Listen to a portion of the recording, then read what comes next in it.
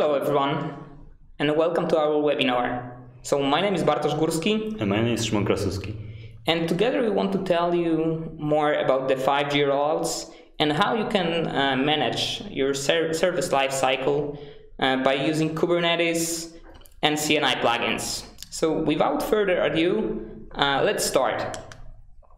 So during our presentation today, we will first give you some brief overview about the current 5G deployments and rollouts, and what are the models that are used right now, and what is the target model that we want to reach, and how you can leverage the cloud-native functions to have really 5G core network with the full performance it can provide.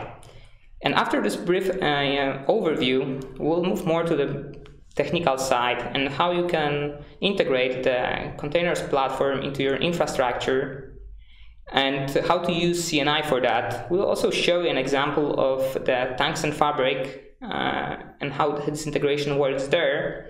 Then we'll move to a more complex use case as using different SDNs by leveraging multis. And then we also will show you a few use cases, how you can use Kubernetes and CNIs to have different integrations. And after these use cases, we'll move to the Q&A session. Also, if you want to ask any questions during the presentation, there will be a link to Slido in the YouTube comment section, so you can post your question there and we'll answer it at the end of the presentation. So maybe to start, so recently there was quite a lot of rumors and also the news about the 5G networks and the benefits that this fifth generation of the wireless networks will provide to the end users. It will improve the latency, bandwidth, and also the capacity of how many devices the network will be able to handle. But when it comes to 5G, it's also important to know that there are different levels of the band that are used for that. There is low band, mid band, and ultra band, and high-speed band. And this, the full benefits of the 5G network will be available to us with this higher frequency. Currently, those benefits will also add a new capabilities to the different industries. The mobile networks and smartphones will be able to connect the wearable devices, self-driving cars, and also more capabilities for the industry 4.0, also with smart cities and others.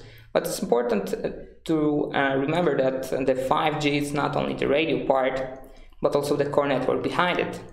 And recently we saw commercial rollouts of 5G offerings within the different providers, and you probably were able to see the 5G icon on your phone. But is it really the ultra high band network that was promised to us?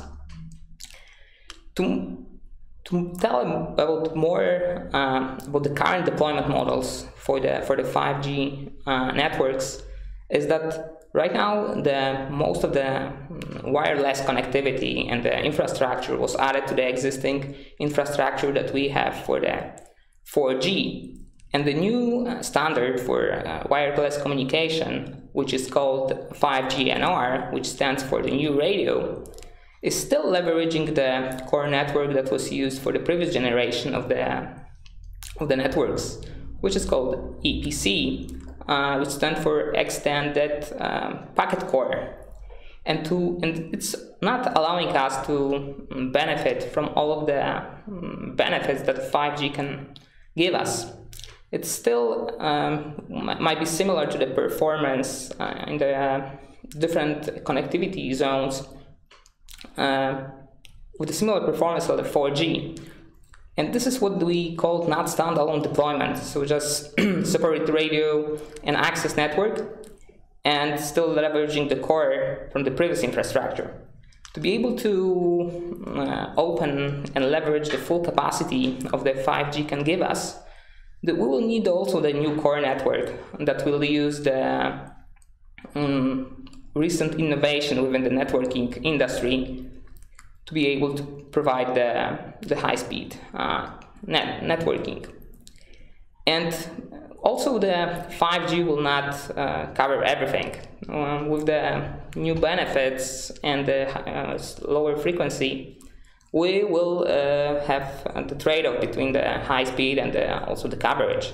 So we will still use the 4G for the more wide area areas to be able to connect to the network. So still we'll need to have the support both for the 4G and also for the 5G in more dense areas like big cities, on stadiums. So still we'll need a dual mode to be able to support both of them.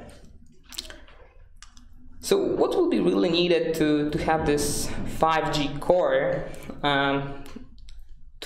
What are the challenges that we will need to have this 5G core?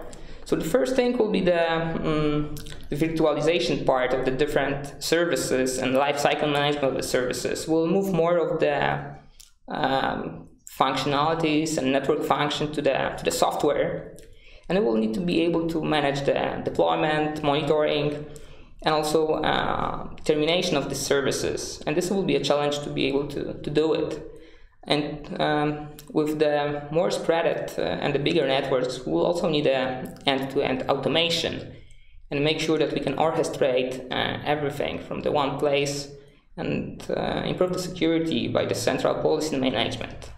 Also with a lot of different technologies and smaller parts to make sure that we can keep up with the technology growth. We will need also the standards for different components to make sure that the more companies and more vendors, not only the large one but also the smaller one, will be able to contribute to this technology. And as it comes with all of the ongoing services, together with the changing of this core network, we'll need to provide a service continuity. So the migration part will be also needed to make sure that we can support both infrastructures at the same time.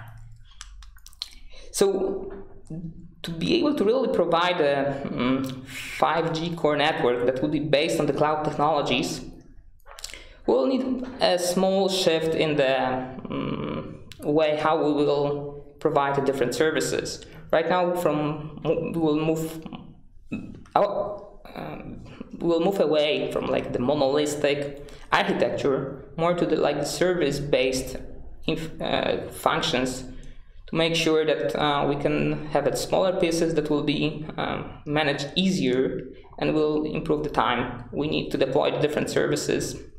We will also use the recent technologies in SDN to split the brain from the muscles to make sure that we can manage from the central place the hardware that will be doing the heavy-duty tasks. And also, the previous network was mostly based on the virtualized network functions using the VMs. But we really want to have the really slow delay in the network. We will need a faster way to bring up services. And this is where the containerization will take a huge part to make sure that instead of VNFs, we can use the CNFs. And we will need to integrate different containerization platforms within our networks. And with all of those new technologies and the virtualization part and this central part to manage all of those networks, we'll also need a way to better operate the networks and spot any problems or defects sooner and, as far as possible, fix them in the automatic way. This is where the AIOps will help us to analyze the data that we will have and maybe propose the solutions or maybe even execute those solutions automatically. Maybe even predict some of the failures before they will happen to make sure that we can match different SLAs. And to sum up, so the benefits from the business perspective, the cloud native will give us a more flexibility when it comes to delivering services. We won't be based or dependent to the underlying hardware.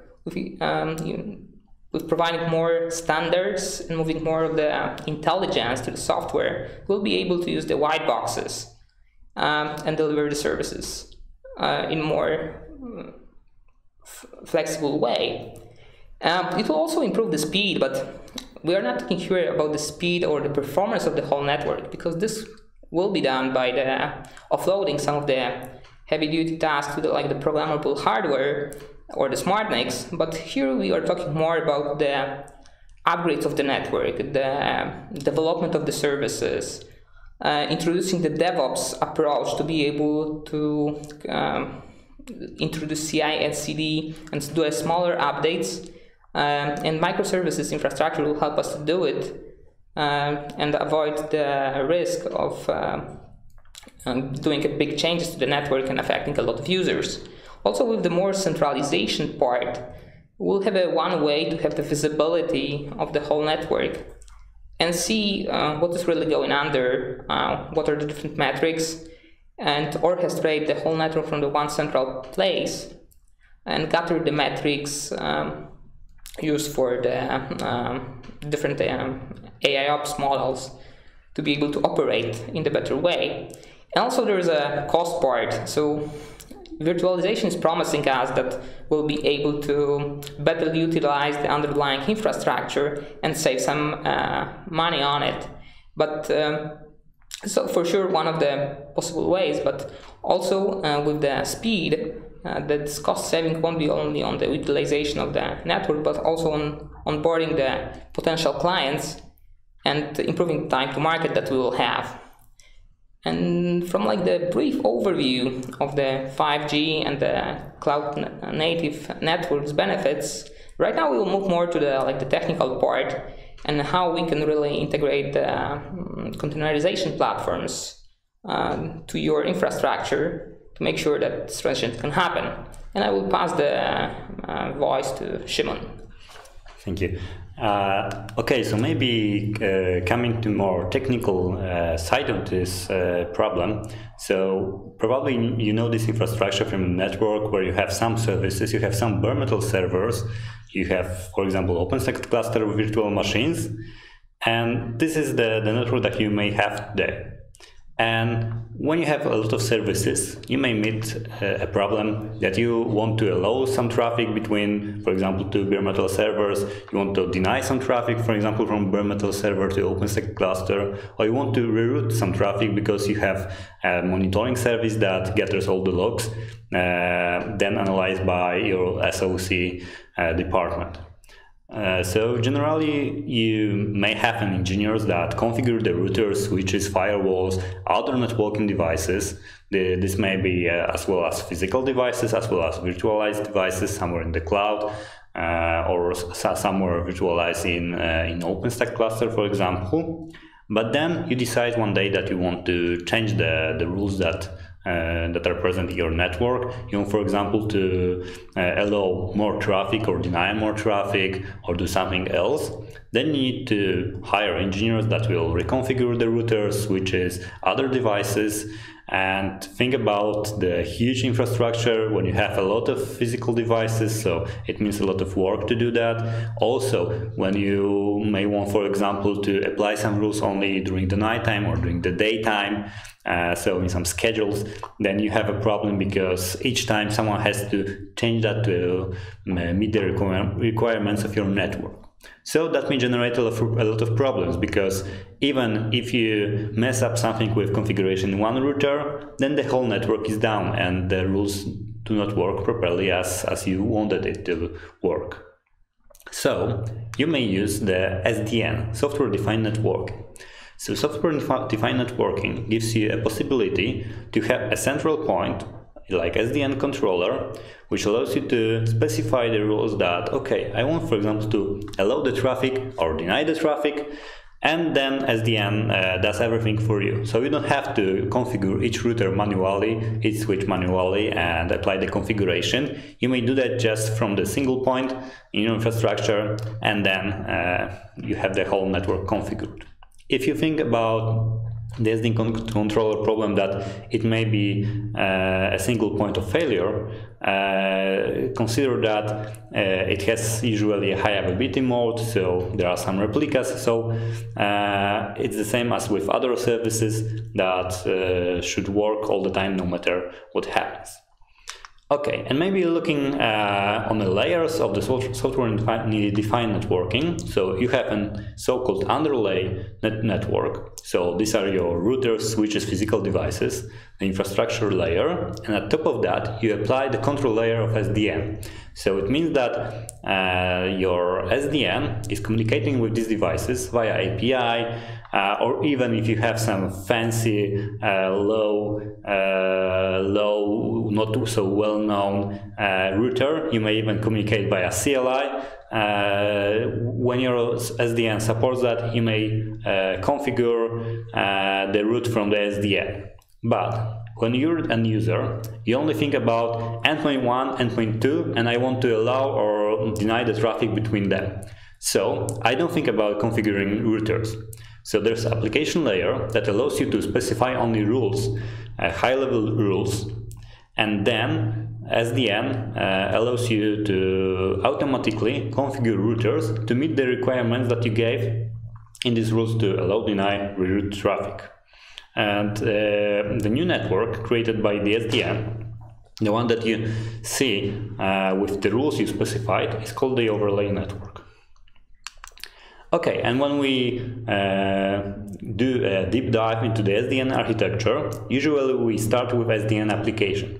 It may be the UI, it may be a CLI, or in fact, usually it's driving the SDN northbound interface, so some API. So when you have an API, you may even implement it with your custom application, custom service that you want to use to, I don't know, to automate all the SDNs that are on the market, or control all the SDNs on the market, or do anything that suits your business.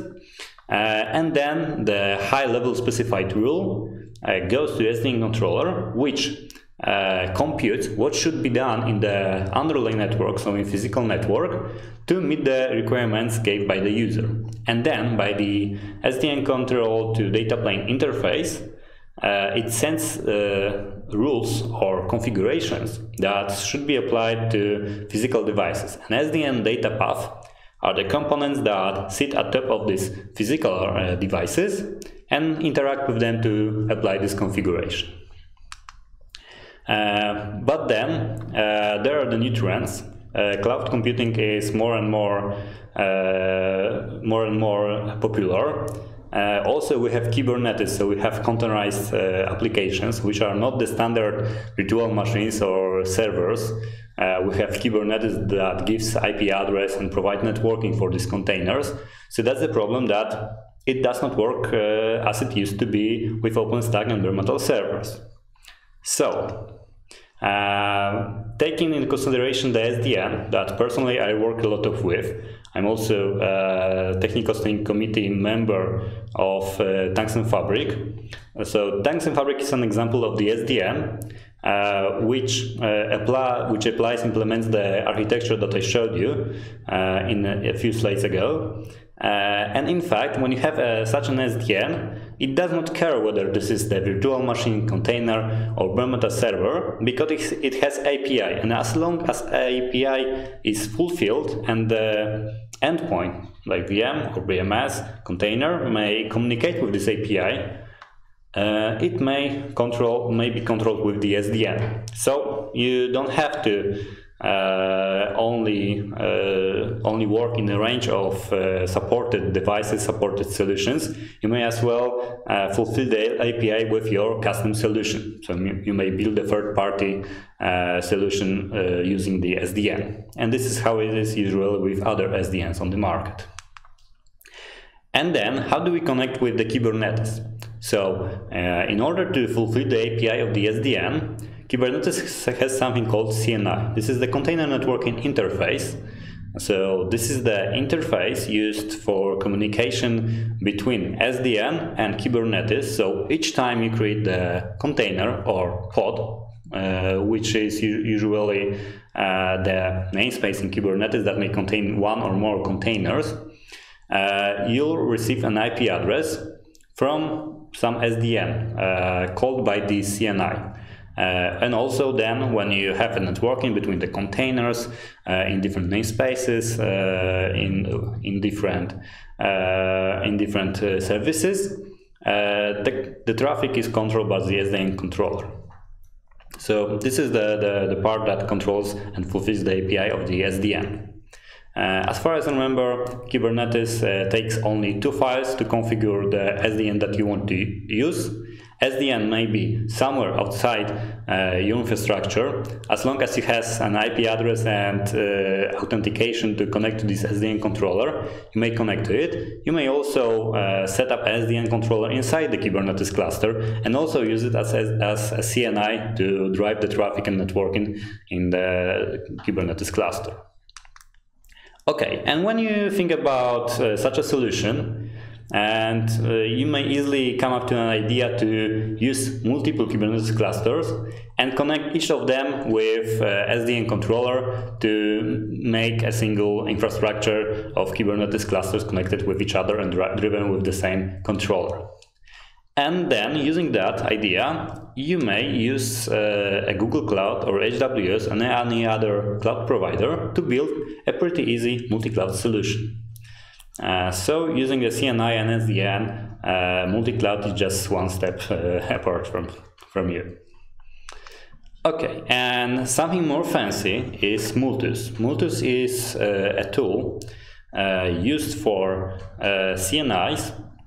Because usually when you think about the pod, you have a single interface with a single IP address received from the SDN controller. So in our example from the beginning, we may have SDN controller somewhere in external in our infrastructure, which is external for Kubernetes cluster.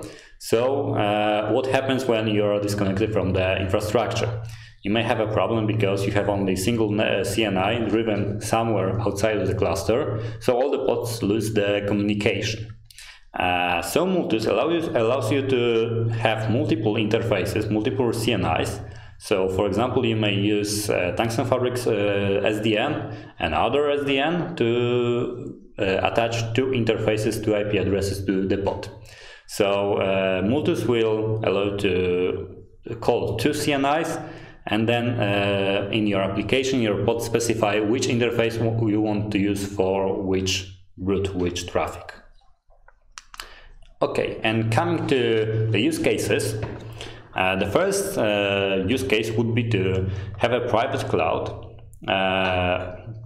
with, for example, OpenStack cluster, or if you want something more enterprise, the VMware cluster, which will be connected with the containerized services in Kubernetes, or more enterprise solution, OpenShift. So just using configuration from the SDN controller, you may allow communication and specify all the rules between the virtual machines, virtualized services, and containerized services. It's as easy as it seems. Another use case would be to use a hybrid cloud. So here we have a data center again with some virtual machines, here on Enterprise VMware. And you may think about the example that I showed you with multi-cloud to connect via SDNs to cloud-native applications. So, of course, you may use the Azure, ACS, GCP, GKE to connect to native Kubernetes services. But also, you may think about using other cloud-native solutions. For example, Azure has a pretty good machine learning tools. So if you think about using, for example, machine learning in your services, you don't have to buy the new servers with good GPU, because usually we use GPU for machine learning. Think about how to configure that, and what if you only want to run once a year such a machine learning process, then the rest of the year your server is doing nothing, in fact. So you may just call the native machine learning application in Azure, do what you need this one time of the year, and then just shut down the service. Also, you may use the SQL, both on Azure, GCP, also other cloud providers provide SQL database, so to keep the data, and you also don't need to think about the scalability and availability of your database. GCP has a pretty cool BigQuery mechanism where you may sort and look for data in your databases, so you also don't need to implement something by yourself, or you may easily use a compute or cloud services, which are in fact cloud virtual machines that allow you to do the same workload that you have in your data center. And the third use case is about the Multus, the nested cloud called here, because we have our infrastructure, as you can see, with bare metal servers somewhere in the infrastructure, and also we have Kubernetes cluster. And let's say that in Kubernetes we have a service that is built with microservices which communicate with each other, and on bare metal server we have, for example, the SQL, and on another bare metal server we have user data, so something which we shouldn't share with the rest of the network. So with the global SDN controller we may connect Kubernetes cluster to the bare metal servers and allow the traffic only between the SQL databases and services in Kubernetes cluster to gather some data and compute it or put some data there, and deny communication with user data server. And in Kubernetes cluster, we may assume that, okay, this is the same service built on microservices, and there's nothing more running there, so we may trust these containers to communicate with each other. So we may add another SDN controller inside the Kubernetes cluster, only for routing the traffic between the containers in the Kubernetes cluster. So that way, when you have a traffic outside of the cluster, you use the global SDN, but when you have traffic inside the Kubernetes cluster, you use the Kubernetes SDN controller. So, assuming that, for example, you lose connection from your Kubernetes cluster to the rest of the infrastructure, you still have a running service which communicates using the SDN. Okay, and these are all the use cases that we have for you today. If you have any other ideas how we may use that, we are welcome to share that with us in comments, or write to us from our website, or write to our mail. And now we have a QA session on the Slido. You may ask on YouTube comments, and we'll tell you more about that and answer your questions. Thanks, Sean. Okay, I think we have the first question, and the first question is about, will the 5G replace the Wi-Fi? I think this is quite the generic question. Like, my first feeling would be to say that no, it will not replace the Wi-Fi. I think Wi-Fi is mostly used for like the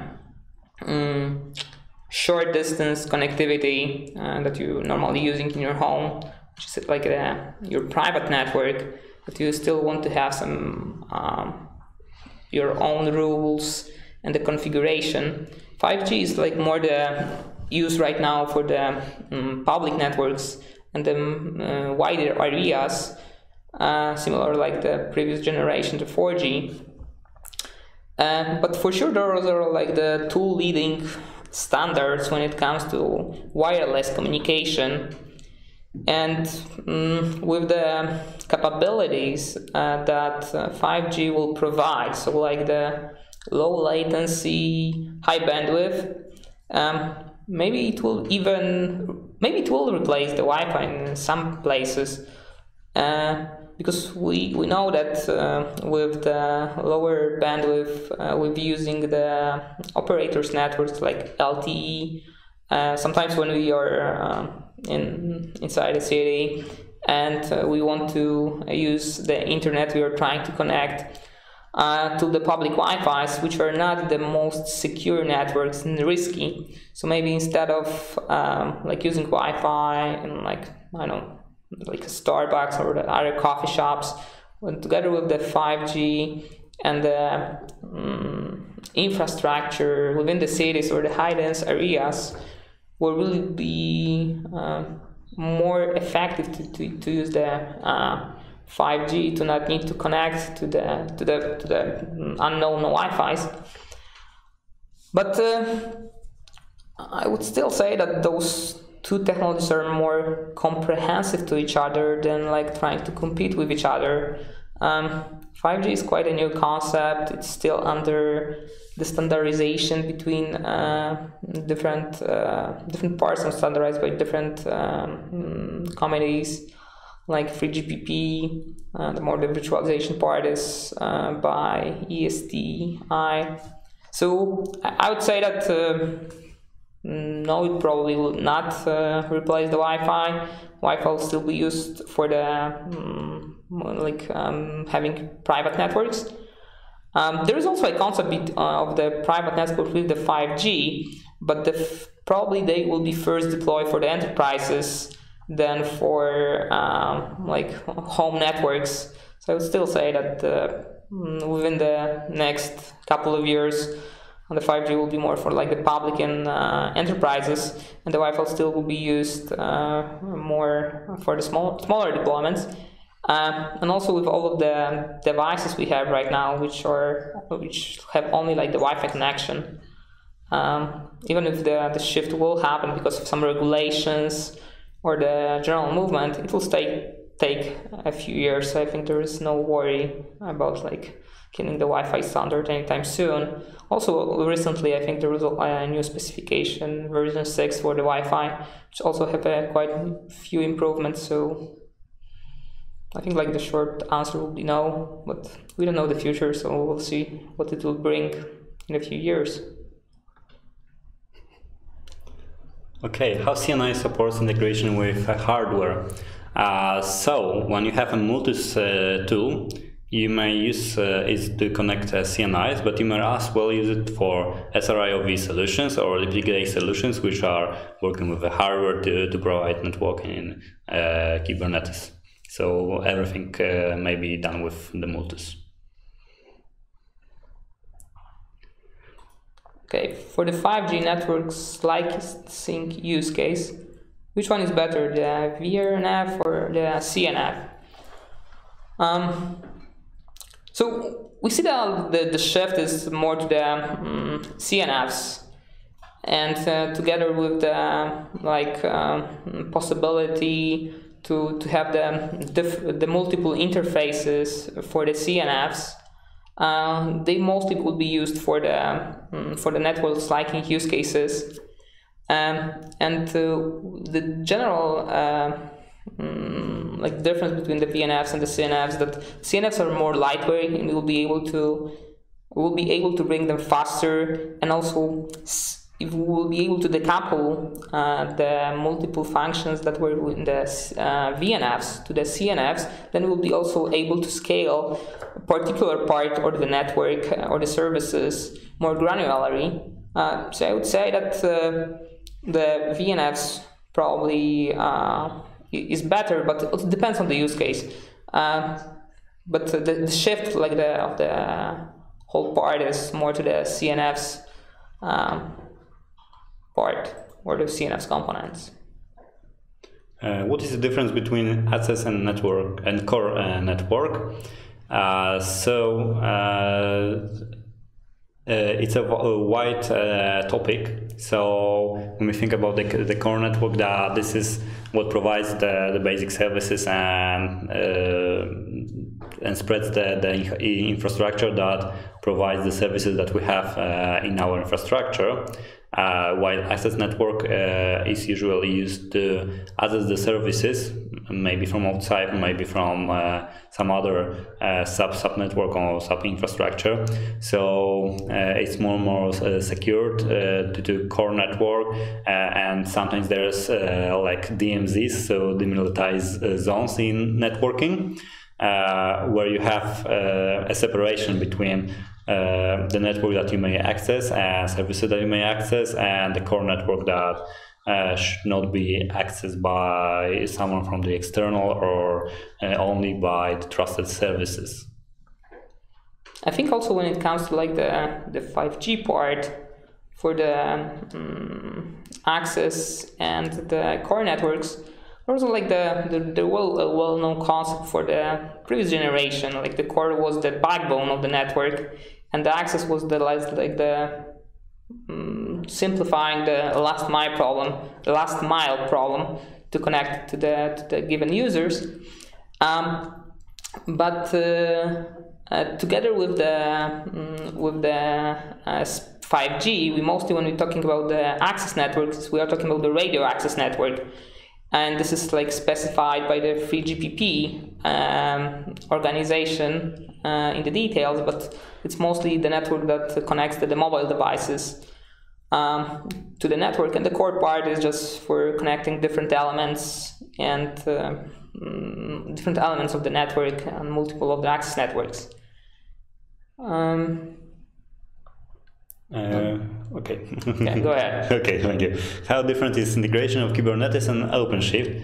Okay, that's an interesting question because I worked a lot on that actually. And you may think that Kubernetes and OpenShift is pretty much the same. OpenShift is enterprise solution of the Kubernetes, but in fact OpenShift has built from the ground all the components of the Kubernetes or a Kubernetes-like system, which is an OpenShift. So at the first sight, you may think that OpenShift works in the same way as the Kubernetes, but when you take a deep dive into that, you'll see that some configurations, for example, some configuration map, some services work differently than the Kubernetes, and sometimes when you have a really advanced service which you want to integrate containers, you may have a problem to just take it from the Kubernetes and apply it to OpenShift because of these nuances in these both solutions, both products. Okay, what can be some security-related challenges with the 5G, so VNF or CNF deployment? So when it comes with to the security, there's a question: what is more secure, running the VM or running the container? And from that perspective, like running the VM is more secure because you have the whole separated system. With, for example, Linux separated kernel, and then like the OS part. With the CNF part, this is something that is shared between the different containers. CNF deployments have there's some kind of trade-off. The lightweight infrastructure, but the more resources are shared between the containers. So there are some challenges regarding the potential breakout of the given container and affecting the other running functions. But also there are challenges for the for the incoming traffic and how to really monitor the traffic between the containers, enforcing the policies. Also making sure that the ingress rules are set up correctly. So I would say that there are still challenges that are not solved for the CNF deployments and will probably require more work in the tools to do it. But there are already some projects that trying to tackle those problems. For example, one of the projects which is called the Kata containers, where they're trying to provide more secure containers deployments. So there are some solutions that are trying to tackle this. Okay, so it seems that there are no other questions. So I think that we may finish here. So thank you for joining us for this webinar.